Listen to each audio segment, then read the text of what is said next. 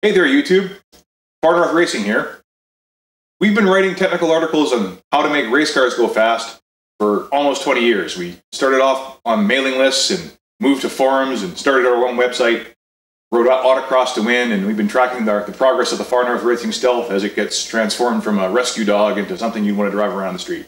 And something I've learned in the last little while is that the kids today, they don't want to see static web pages anymore. They don't want to read stuff. They want to see moving pictures. They want videos. Well, we're nothing if not adaptable, so we've gone ahead and got ourselves a camera. We're here in the shop today, and we're going to do some of the things that we've been working on the Stealth as a video so we can show you what it is we're up to. Today we're going to talk about fuel injectors. We're going to talk about why they're important, we're talking about sizing them, and we're going to talk about how to transform injectors from one kind to another if you need to adapt to new technology. So a fuel injector is how a electronically controlled fuel-injected car controls how much gasoline goes into the engine. It's an electromagnetic solenoid in here, pointer. Inside the body are some electrical windings. Here is the electrical connection that comes in there. One end goes to positive 12 volts, the other end goes to the computer. When the computer wants to turn this thing on, it pulls one of them to ground. That completes the circuit through here and opens up the pintle. When the pintle is open, fuel comes in here. It's pressurized to about 40 psi from the fuel pump that's in the gas tank. Fuel comes up through here, it squirts out of the nozzle here.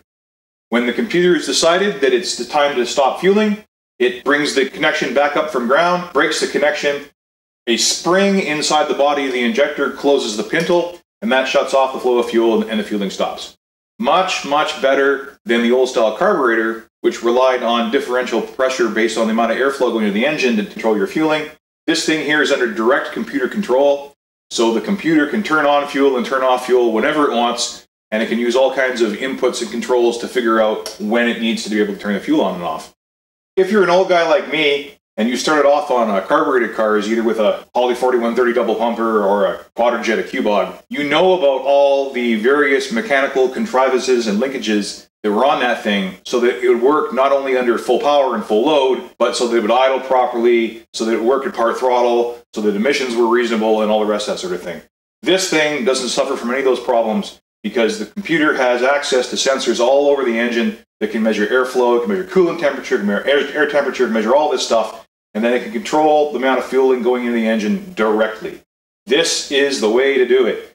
Fuel injection is so much better than carburation. This technology is now getting near on 25 years old. Electronic fuel injection first started to show its head in the late 80s. It really came into its own in the 90s, and it's been going hard ever since. And with the Stealth being in 1993, it's a slightly older technology that now needs to be brought forward to solve a few problems we've got. So what we've got going on here, this is what's called a low impedance injector. Low impedance because the resistance of the coil that's in here is low compared to a high impedance injector. The difference in them is not so much the impedance inside the solenoid itself, although that is there. The difference is about the control strategy. So there were two control strategies to work with injectors. The basic one, which is called a saturated injector or a high impedance injector, is a very simple on-off circuit. Computer pulls the thing to ground, solenoid comes on, fuel squirts in. But the technology of the time, both in terms of the mechanical technology inside the injector and the technology inside the computer, was such that a high impedance injector was not particularly responsive. It was slow to open, it was slow to close. That's okay in an economy car that doesn't require a whole lot of fueling, can use a small injector, and so you've got some fudge factor given that the amount of fuel coming out per millisecond of on time isn't all that large. But when you went into high performance applications, that wasn't good enough. A low impedance injector has a whole lot more windings in here and uses a lighter pintle inside. And it was designed for a two-stage control strategy whereby you gave it an initial high shot of current to yank the thing open and get it moving, and then you would back down the current to hold it open while it was continuing to squirt. That's called a peak and hold injector. Peak because of the initial shot, and then hold because you're holding it open. You couldn't maintain the high current to the thing all the way through because that high current gets really hot in here and the thing overheats and burns up. So if you wanted a high performance car, you had a low impedance injector, peak and hold, if you had a regular sort of economy car, you had a on-off saturation injector. For specifically some of the Mitsubishi cars, some of the Toyota cars, the performance cars in the 90s, they wanted to use high impedance because it's cheaper. With a high impedance injector, the circuit inside the computer is much simpler because all you have to do is turn the thing on, turn the thing off. The extra circuitry required to run a peak and hold adds cost, as well as the injectors themselves adding cost to it. What they found, though, with high-performance, low-displacement turbo cars, like the Mitsubishi Eclipse, like the Evo, like the Toyota Supra, like the 3000 GT and the Stealth, was that they couldn't get the performance they wanted out of a high-impedance injector. But they didn't want to go to the cost and complexity of using a low-impedance peak and hold. So what they did is they used a low-impedance injector, which has a higher performance mechanical bits inside, with a high-impedance circuit. And that the improvements in the extra power that comes from the extra windings inside the body of the injector and the lighter pintle inside of it got them enough extra performance to deliver the fueling they wanted while still retaining the high impedance, simple to use circuitry inside the computer. That's great for the 1990s, but the technology has since moved on. If you need to use a bigger injector because you're running bigger turbos, you've got freer flowing exhaust, you've done anything that's bringing more boost on the turbos, for example, you need a larger injector. You no longer need to go ahead and use this 1990s technology. Instead, what we've got is this bad boy. This little piece of sexiness is a Bosch Motorsports high impedance injector that's been modified by a company called Injector Dynamics to provide a little bit more flow.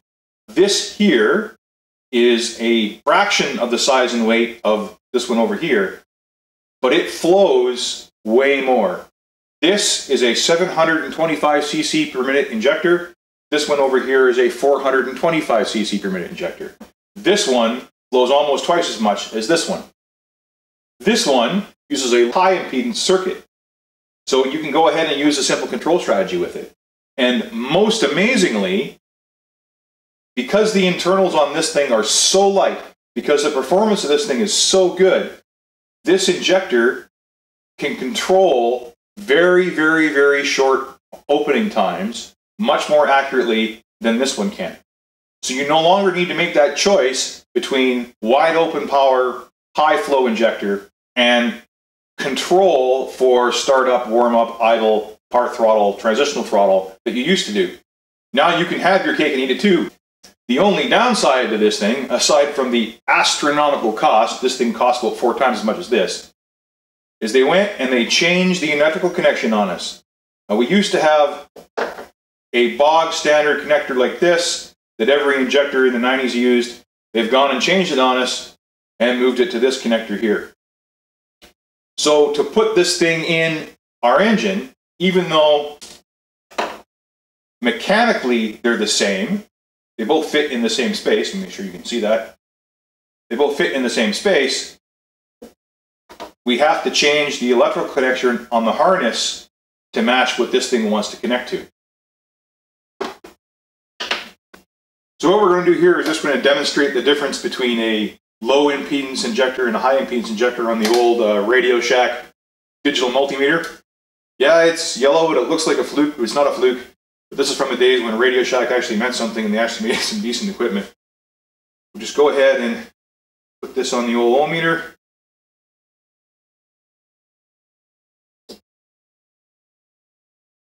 There she goes. So about 2.5 ohms.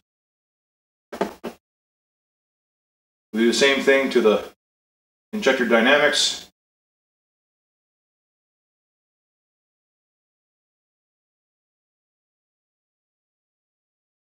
And there you can see it's about 12 ohms.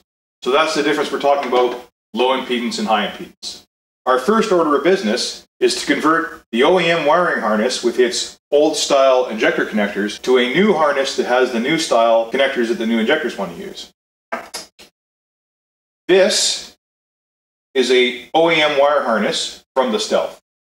You can see here it's got a connector here for a daughter harness, and here it's got the 3 connectors for the other injectors. You can see that it's been put together with electrical tape wrapped around the wire here. We've got an 18 gauge automotive wire Each wire is individually color-coded for what connector it's going to. And it goes back to one of these sealed connectors here.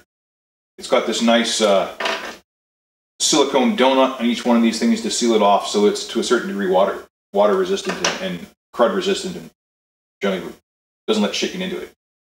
So we need to take this thing and we need to recreate it with new connectors to fit here for the new injectors. The way we're going to do that is we're going to use some newer technology. The first thing we're going to do is we're going to use this wire here. This is called a Tetzfell wire. This is aircraft wire. It's also used in high-end race cars, Formula One, things like that. The magic behind Tetzfell is first that it's got a very, very thin but extremely strong insulation on it. The thickness of the insulation on this is maybe a third of what a standard automotive wire is. It still comes in a bunch of different colors. You can get it so you can maintain the color code that the OEM had. The stripe wraps around as opposed to going straight down the side, but that's all right. This insulation is abrasive resistant. It's cross-linked Teflon construction, so it's slippery, and it basically just lasts a whole lot longer. It doesn't decay, doesn't crack, doesn't do any of that sort of stuff. Because it's thinner, it means you can pack more wire into a similar space because you've now got less insulation in between each individual wire bundle. But that's not all. So here we've got a section stripped off. You'll notice that the wire looks silver. And the reason why that is that although this is copper wire, multi-strand copper wire, each wire is individually tinned. This here prevents the copper from corroding. So if any moisture manages to wick its way down this wire, each individual strand is protected by the tinning, which makes this wire extremely corrosion resistant. This stuff is just the cat's ass. A wiring harness made out of this stuff is smaller, it's lighter, it still carries the same amount of current as a wire of equivalent size, but it's way more corrosion resistant because the wiring itself is individually tinned. It's not that much more expensive than regular wire. It is a little more pricey, but it's not ridiculously pricey. The biggest problem with this is that it is a pain in the ass to strip. It requires its own proprietary stripper. So let me just get that. So as I mentioned before, the insulation on that Tetzfell wire is very, very slippery and it's very, very thin. It's very difficult to strip it using a standard hardware store kind of wire stripper. It takes a proprietary stripper to be able to cut it properly, and this is what it looks like. It's designed so that it's got a jaw that comes down. You can see that opening and closing there. And you'll notice it's got little dimples in there that are precisely sized to cut the insulation on that particular kind of wire. So this stripper is designed to cut Tetzfell wire and only Tetzfell wire. What you do is you take your wire, you bring it into the jaw, you put it in on the setting that's designed for the wire gauge that you've got there, center it in the jaw there, give it a quick squeeze, and you'll see that strip is absolutely perfect. It doesn't disturb the wire bundle at all. There's no fraying, there's no splaying, it doesn't nick the wire. Every single strip is perfect every single time. It's an amazing tool. It's even set up so the jaw that comes down and does the grabbing part, so this part right here, you'll see where it comes down and it grabs the wire like that. That's not serrated. The inside surface of these jaws is actually covered with an abrasive like sandpaper. So it can grab the wire firmly to be able to pull it apart, but it doesn't nick the insulation. You use this stripper, and every single time you move the strip, it comes out perfectly. The downside to this tool is the cost. Like everything else, mil-spec, race-spec, aircraft, this is a $300 wire stripper. Happily, I was able to get it on eBay for about a third of that. But when you're doing these sorts of things, it's not just the cost of the materials you're using, it's also the cost of the tooling. A beautiful tool, works great, but dear God, this stuff's expensive. So what we went ahead and did was built the daughter harness that we needed to do in order to be able to fit those injectors. We've got here the connectors that Injector Dynamics supply that fits the Bosch injector. We've got it wrapped in the Raychem DR25 heat shrink. You can go ahead and take this injector and we slap it on there. Nice positive click, and she's on. When it comes off, just a nice action on that. Nice and waterproof. The other thing we've got going on here, if you look very carefully, are these super sexy Raychem molded transitions. This wiring harness needs to break out each one of these injector connectors on here. You want to be able to have that transition be strain relieved and be protected against the environment. And these molded boots, that's what does it. These things are heat shrink as well. When they show up, they look like a little piece of tape. It looks nothing like what it looks like now. You slide it on the harness, you hit it with your heat gun, and it molds itself to this shape. Grabs a hold of the wire and doesn't let go. So now you've got environmental sealing and strain relief on there, and it's nice and sexy. And the downside to these things is, again, like anything mil-spec, cost. Each one of these things is 23 Canadian dollars before shipping and taxes. It doesn't take long if you're doing a wiring harness with a lot of breakouts for the cost on these things to add up and push the cost of your harness from being just expensive to ludicrous. You can get transitions to seal the ends of these connectors as well. I didn't bother, mostly because these connectors have built-in environmental sealing here. You'll see this green, that's the rubber seal that fits on the back of that. So I figured that that was good enough, and I'm not too worried about moisture getting into the ends of this because it's all sealed up in here. So that there gives us our harness. And on the other end, that uses the OEM style connector, the same as the other harness does. In fact, if I go and bring them over and compare them, you can see it's the same thing. The difference is of course this has been crimped on, and the same way as the last one, it's got these environmental seals on here to keep this thing all sealed off. That gives us the wiring harness for the back bank of cylinders for our project here. So that harness got us our back bank of cylinders. We now have to worry about the front bank of cylinders because the cell is a V6. Here we go. Here's our new harness. This one here, though, is different than the other one in that this harness was wired into the main wiring harness for the engine. So whereas the other one had a daughter harness just unplugged, this one here we had to slice into the original harness and put an intermediate connector to be able to break this out as a separate piece. On this end, we have the connectors, the OEM style connectors for the cam angle sensor and the crank angle sensor. We've got ourselves a Raychem transition there. There's our 3 injector connectors. And on this end, we've got a Deutsch DT connector that's been spliced in to attach to the main wiring harness. The female end of this is on the car. This one here has been attached onto the harness here.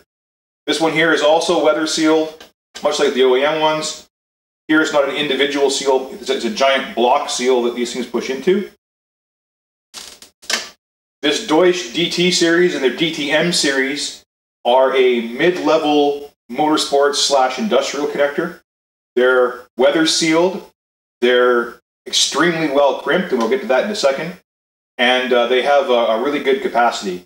And you can see here on the end, that's what it looks like as it goes in. Each one of those pins is a socket, and there's a matching one on the car that clicks into that. The one mistake that I made is that when I was ordering this, I didn't pick up the difference between DT and DTM. DT is the slightly larger connector normally used on industrial applications like mining equipment. The DTM, the miniature version, is what's normally used on race cars. The difference is this. That's a DTM end. That's the DT end. You can see that's the way it goes around. So it's slightly smaller and it's black. It doesn't really change things all that much. This one is rated to 7.5 amps. This one here is rated to 10 amps. Slightly smaller end on it, so it's a little more compact. All things considered, doesn't really matter. The brilliance of these connectors is their ease of assembly and the crimp that these things go in.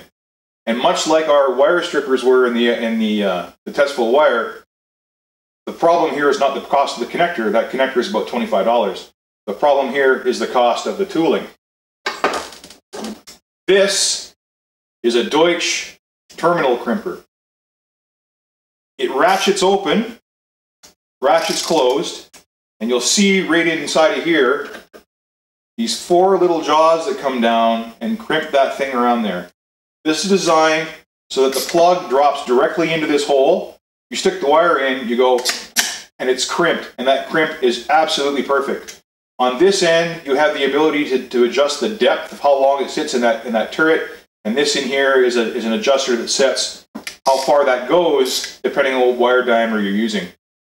This gives you an OEM style crimp that is perfect every single time, and it only takes a matter of seconds to make. Problem again, this is a $600 crimper that again I got on eBay for about 1/6 of that because somebody had one used he wasn't using anymore. These DTM and DT connectors are just fabulous.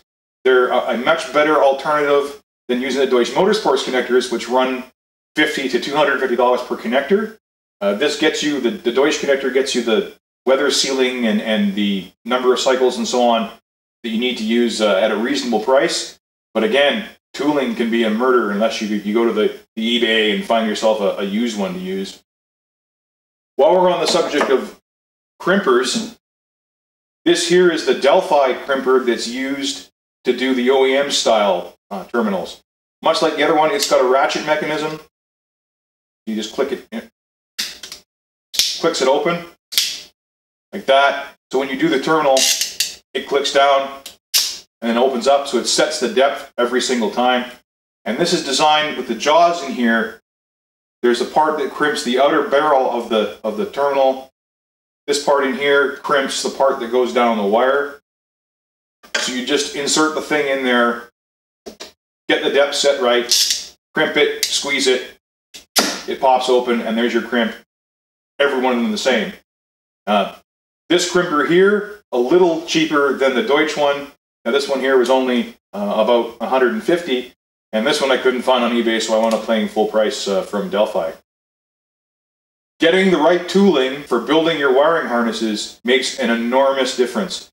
The terminals are perfect every time. You don't spend a whole lot of time chasing yourself. And you can imagine, when I was fabricating this, every wire has got to be measured. Can you imagine getting into this part in here and screwing up one of the crimps on the terminal, and now that wire is no good after it's been sealed in and all the rest of it? The investment in the tooling is worthwhile if you're going to be building any number of wiring harnesses, because it lets you do it right the first time, and you don't have to worry about improperly crimped connections or bad seals or anything like that. So that's the way you do this. But we're not quite done. We mentioned earlier that the stock injector was a low impedance, and the new injector is a high impedance. And the way that Mitsubishi did that was they took a low impedance injector and put it in series with a resistor. So this is a resistor pack. Inside this connection, there's 7 wires. One of the wires, this one here, is plus 12 volts to the battery. Every one of these ones goes out to one of the 6 injectors, and it runs it all through this resistor pack. So this resistor, in series with this, looks to the computer like a high impedance injector. If you use a high impedance injector though, this one here, and you keep it in series with the resistor pack, you've now got a very high impedance injector, and that won't work. So we need to get rid of this. We need to replace this thing with something that just ties all these wires together directly to 12 volts, and doesn't have this resistor pack there anymore. So all you need to do that is you get the male version of this plug, you wire it in, you crimp all the pins in place, and then you just tie all these wires together so that now it's just running to each other. That, though, gives you this ugly-looking pigtail that's hanging off the back of the connector. And we can't have ugly. This is a sports car. This is a race car. So how do we fix that? Well, we do it with this. This black piece here is our OEM connector. There it is. There's our pins. There's all that stuff in there. But what we've gone and done is designed this back shell out of plastic. This was designed in SolidWorks. This was then sent to a company called shapeways.com, and they print this thing out using their 3D printer. And a couple days later, it shows up in the mail, and I now have a plastic part. This is the future. I can't believe this. When I first started doing racing in cars 20 years ago, we had nothing like this. if I wanted to build something that was plastic, I would either have to carve it out of a solid block of plastic myself, which is ludicrous, or I'd have to have it taken to somebody who would design an injection mold to build this part. And although the unit price per part would be a couple of pennies, the price of building the mold and getting it on somebody's time and doing all that sort of stuff would be thousands of dollars, which just wouldn't make it worth it. Injection molding is great if you're going to make thousands of parts and you're going to sell these things. The market for a resistor pack eliminator back shell in the world is probably 5 people. So there's no way you can do that. Now, you go ahead, you do it with a 3D printer, it shows up in the mail, and these guys, this part is now for sale on shapeways.com. If you want to do one of these things, you just go there, you look for this part, you pay the 40 bucks it costs to get it made, they send it to you, and I get a cut of it because I designed the thing. This is just, blows me away that this is possible. That you can sit down at your computer, design a part in SolidWorks, send it off to somebody, and a few days later you get the thing made back in plastic. Can't make it out of aluminum like I normally would because it can't be conductive. You've got wires in here that, although they're wrapped inside heat shrink and I've got them protected, you don't want to have it rattling around in there and chafing and maybe shorting itself against the back shell. This being an insulator, it's now in there and it looks just so sexy. I mean, compare that to there, so that compares pretty nicely. And then I went ahead and made a aluminum plate for this to bolt to, just like that. So that bolts up against the firewall and it occupies the same space that that did.